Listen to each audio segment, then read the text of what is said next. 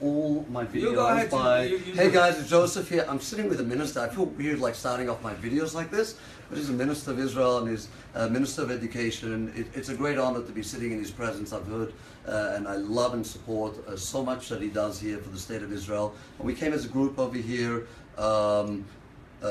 We try to combat BDS and the anti-Semitism that they spread in the United States and around the world. And we shared him with some gifts over here. But you know what? I don't want to take the platform because you guys hear from me all the time. Minister, how are you? I'm great, and it's great to have all of you over. I want to tell you something. You know, one of the rabbis, famous rabbis, Rav Kook in Israel, had a saying that just a bit of light repels all the darkness. All right, you just need, and think about it. If you come into a dark room and light one little candle, there's light, and the darkness will not prevail, the light will prevail. And I think that's exactly what you folks are doing. There's a lot of darkness out there.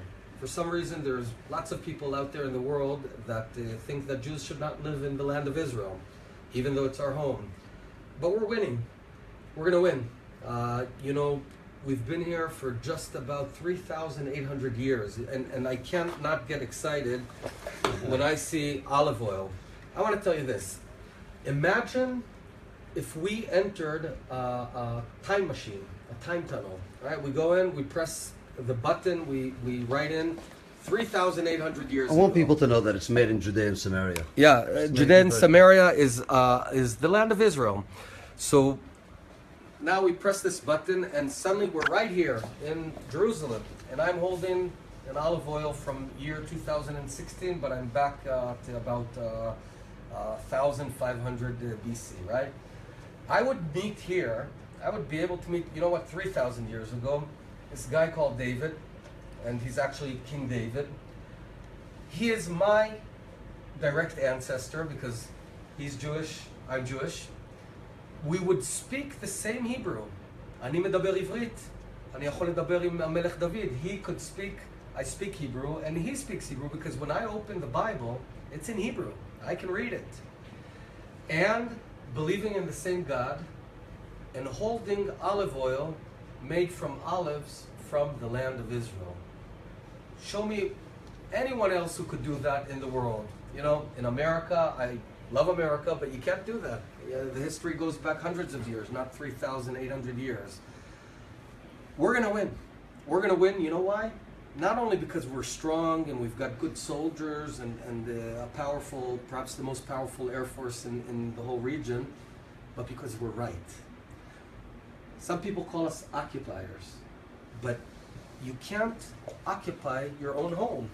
And this has been our home forever, and it's going to be our home forever. So any one of you who wants to help Israel, I've got two requests from you. The first is speak up.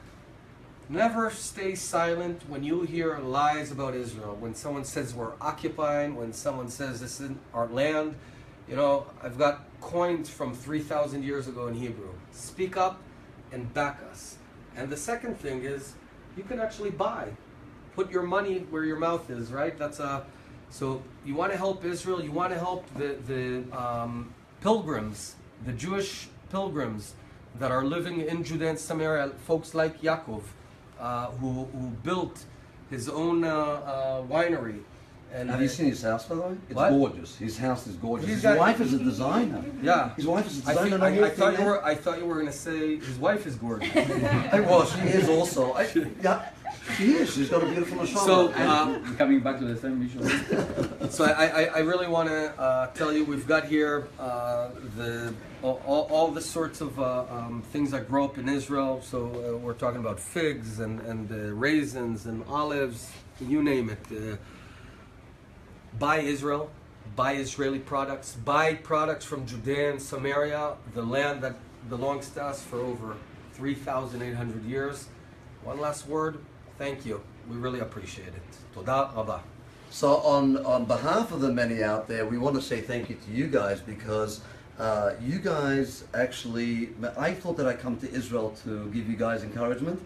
I walk out as a complete tuchus because I walk out with so much encouragement. I walk out such a proud Jew. I mean, I struggle with my own thing. I walk out. I brought my kids here for now for Pesach. My son's bar mitzvah was here recently in Hebron, of all places. Hebron is where Abraham, Isaac, and Jacob are all buried, and the mothers, Sarah, Rebecca, and Leah. You know, my kid walks around Hebrew Academy and says, my favorite weekend, my Shabbat in Miami Beach. He screams this out, my best Shabbat in my life was Shabbat in Hebron. So I'm very proud of that. So God bless you all. And I want to encourage everyone to purchase products of Israel, because this is the way that they scream out boycott, we scream out support.